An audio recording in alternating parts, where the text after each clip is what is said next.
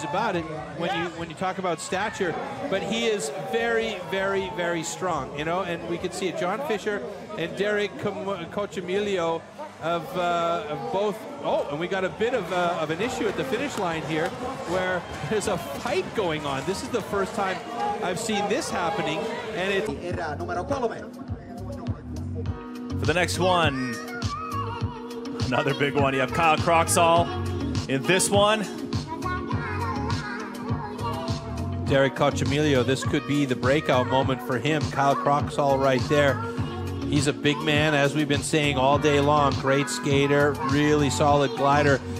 Derek Cochimilio, he fits into that framework as well. And look at this, we've got Fabian Mels in there. The smallest guy is John Fisher. Well, Fisher right there in the pink. I mean, Fisher led the entire race in the round of 32 to get here into the quarterfinals, so he's a big threat now. Look at him, and he takes an early lead.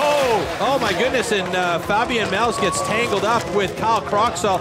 Derek Cochimilio once again playing the smart game. This is also a tactic. Watch what happens in front of you and then pay attention and try and stay away from any drama, and Derek Cochimilio has done just that. He is doing a great job with John Fisher.